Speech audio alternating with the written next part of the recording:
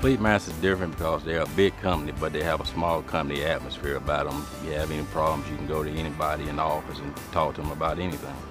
The Fleetmaster is a national company, but it feels local because I go out, see the world a little bit, and anytime they send me out far, I'm coming right back in, so they don't keep me out there stranded.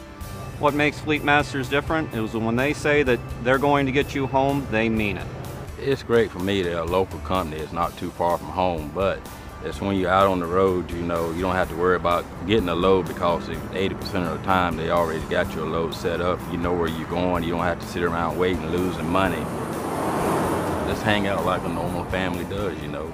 I don't have to try and rush and do everything that I need to do because I got the quality time to do it when I'm at home.